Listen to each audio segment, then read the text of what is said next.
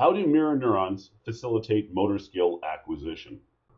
Well, simply put, when you're observing the action of others, you see mirror neurons firing in the brain. Well, what are these mirror neurons actually doing? One of the most prominent theories is that mirror neurons are helping support and facilitate what we would call a visual-motor transformation. So what is a visual-motor transformation? A visual motor transformation is when you take visual information and translate it into a motor command. So imagine what's happening. You're watching someone shoot a basketball and the mirror neurons are firing, and they're basically the visual representation of the motor command, and then the motor system can use that information to learn the actual motor command. Now that's not all mirror neurons are thought to do.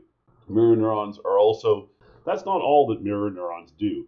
They've been shown to play a role in understanding the intentions of others, in empathy, and in theory of mind, our representation of self.